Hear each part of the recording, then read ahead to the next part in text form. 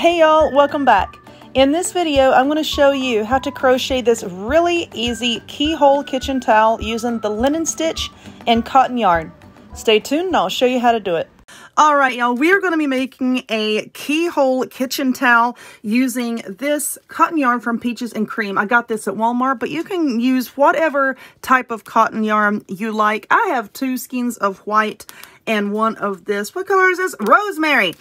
So, really super simple. We're only going to be using 1 stitch, and that is the linen stitch. Some people call this the moss stitch.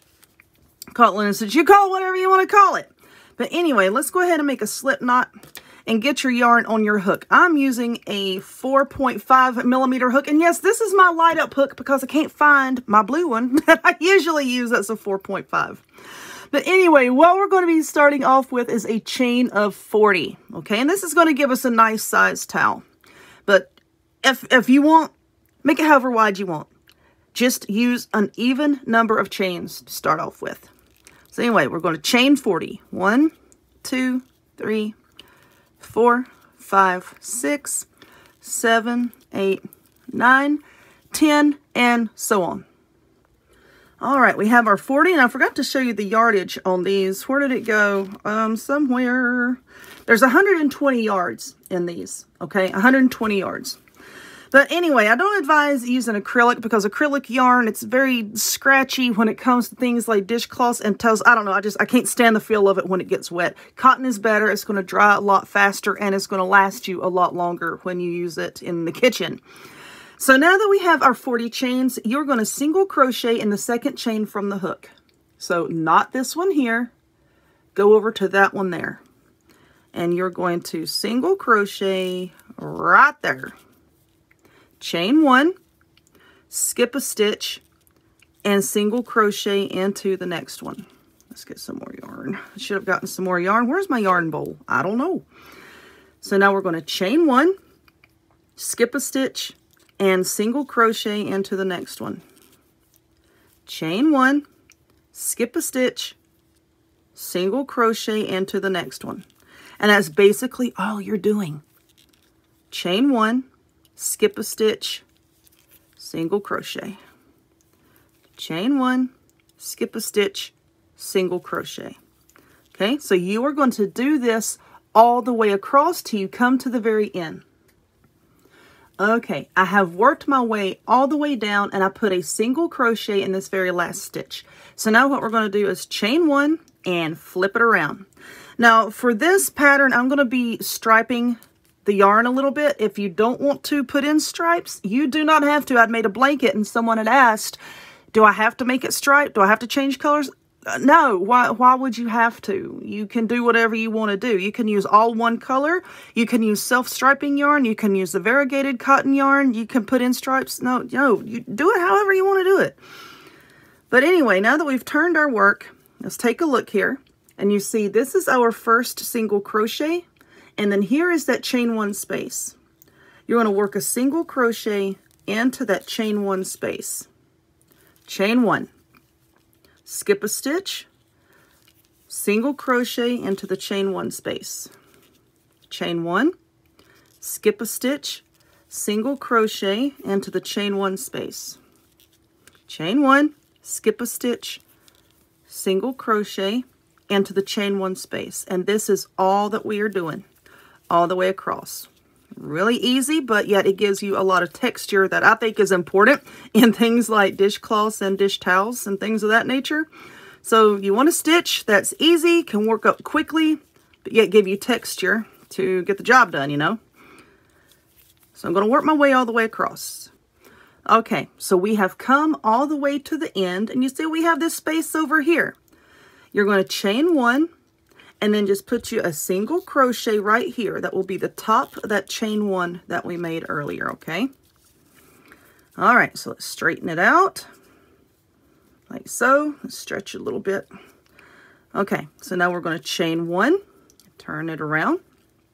So we're going to skip this stitch here, go straight into that chain 1 space with a single crochet, chain 1, skip a stitch, go into that chain 1 space with a single crochet, chain 1, skip a stitch, single crochet, chain 1, skip a stitch, single crochet, and chain 1. Really super simple. Now I'm not exactly sure how many rows I want to do before I change color, so I'm going to work my way down to the end of this row. Then I'll get you started on the next row, and then I'll just keep working and see when I want to change color. Okay, so we're back at the end. I want to skip this stitch and go right over. See how I've already chained my 1 there?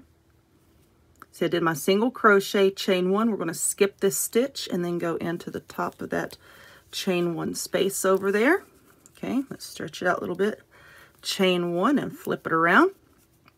Okay, we're going to skip this stitch right here and then go into that chain 1 space with a single crochet, chain 1, skip a stitch, single crochet, chain 1, skip a stitch, single crochet, chain 1. Once again, all the way to the end.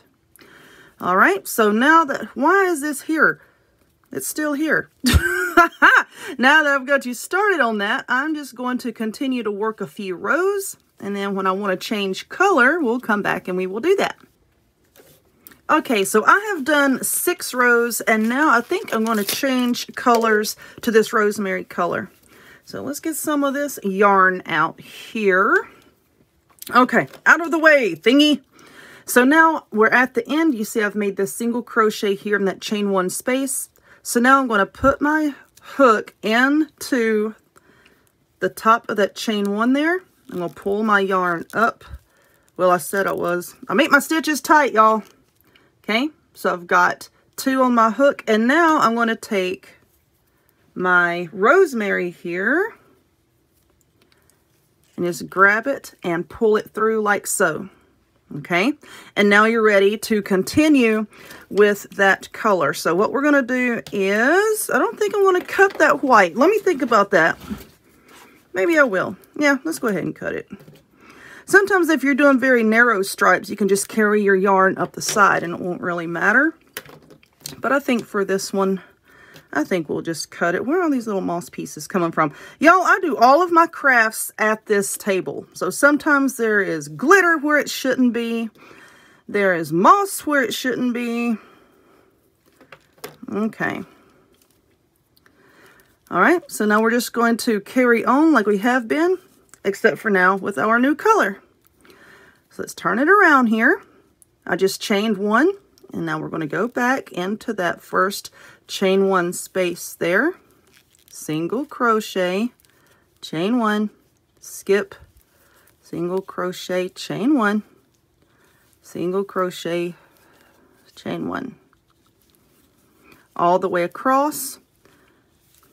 Just make your stripe however thick as you like. I think they look really good when you have like a thick stripe, and then the next stripe maybe is 1 row thinner, and the next one is 1 row thinner. You know, it just gives it some diversity, some more dimension. That's what I like. All right, so I'm going to work my way all the way across. Okay, I did 4 rows of this rosemary color, and now I have put my hook into that last stitch, pulled up my yarn, and now I have 2 loops here. So now we're just going to get our white yarn again. Just grab it with your hook and pull it through like so. All right, so now I'm just going to continue in the same manner that we've been doing, just putting in a handful of stripes.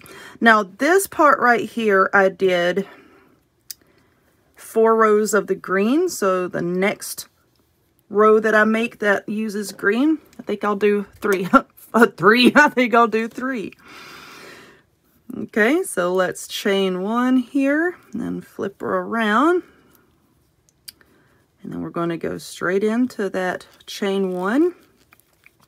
And then we're just going to work our way back. So you do your stripes however you want to do them. I'm just going to work on this for a little bit. And of course, when I come back, I want to tell you how many rows I did for the stripes. And then we're going to work our way up to the actual little keyhole section. Alrighty, so I have worked quite a few rows, as you can see, and this is what I did. So let's take this look out. Let's take a look at what I did. I will sew these ends in later. I don't like working over them as I go. I don't think it's very secure. But anyway, I did 4 of green and then 4 white. 3 green, 3 white, 2 green, 2 white, and then 1 green. And now I have switched to white, and we're going to work quite a few rows in white. So all total right now we have 26 rows. I'm going to keep on working in white until we reach a total of 42 rows. Okay, so we have 26 now. I've switched back to white, and we're going to keep working till we have 42. Now, if you're not using different colors, if you're only using one color, then you would just keep working till you have your 42 rows. So after that 42nd row, we're going to start working on the little keyhole part. So I'm going to continue on, and I will be back. Okay, so I have worked my way all the way across. I've done all of my rows, and I've worked in my ends with my yarn needle. So now I have chained 1, and we're going to be working 6 single crochets. So do 1 in that chain 1 space, 1 in that single crochet, 1 in the chain 1 space, 1 in the single crochet, 1 in the chain 1 space, 1 in the single crochet. Let's see, I think that was 6. 2, 3, 4, 5, 6. Yes. So now you're going to chain 21. 1, 2, 3, 4. And now we have 21. So you're going to skip 27 stitches. Well, why didn't I chain 27? Because this is going to stretch a little bit, okay? So now you're going to skip 27 stitches. You can either counting the chain 1 spaces as a stitch, the single crochet as a stitch, or you can just come over here and count back 6 stitches, which I think is easier. So go 1, 2, 3, 4, 5, 6, and then we'll just start there, okay? And then 6 single crochets. So do 1 in that single crochet, 1 in the chain 1 space, 1 in that single crochet, 1 in the chain 1 space, 1 in the single crochet, and then 1 at the very end in that chain. Okay, so this is what we have so far. Let me scoot up in my chair here. So now we're going to work a row of single crochets all the way back. This is just going to make it easier for you instead of trying to do your linen stitch into this chain. Okay, so I'm going to chain 1, and let's turn it around. We have 1, 2, 3, 4, 5, 6. So go into your first stitch here for your single crochet. Do 1, 2, 3, 4, 5, and 6.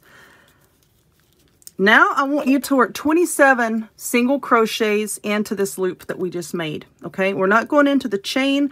You can if you want to, but to make it easier on yourself, I'm just working around that chain like so. 1, 2, 3, 4, 5, and so on until you get 27. And then do your last remaining 6 single crochets.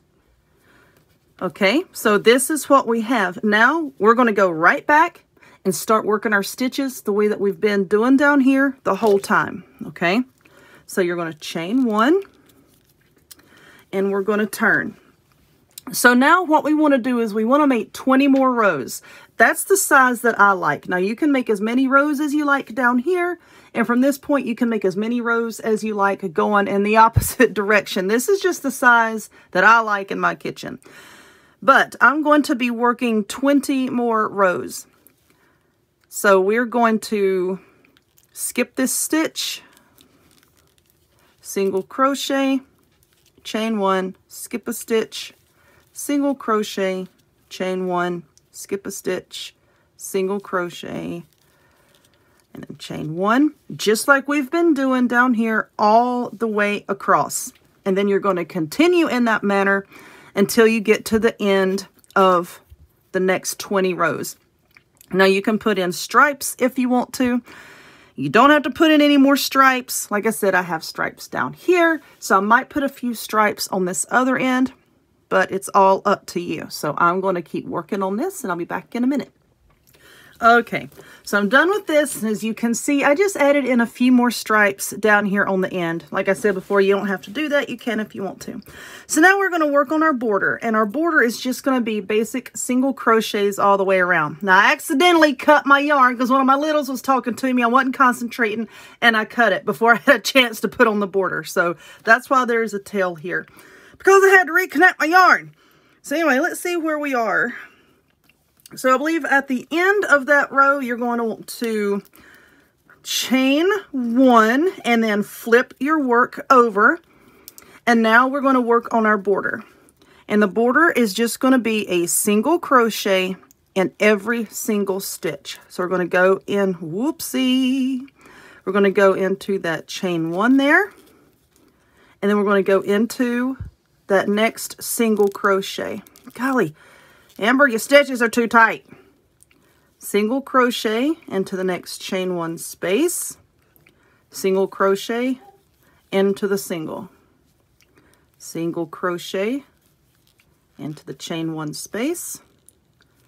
Single crochet into the single. Pretty self-explanatory. 1 single crochet in every single stitch.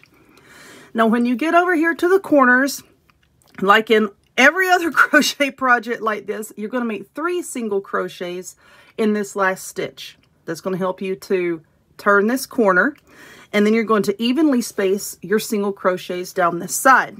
So let me work on this for a little bit, then get to the corner, and then we'll talk about this side over here.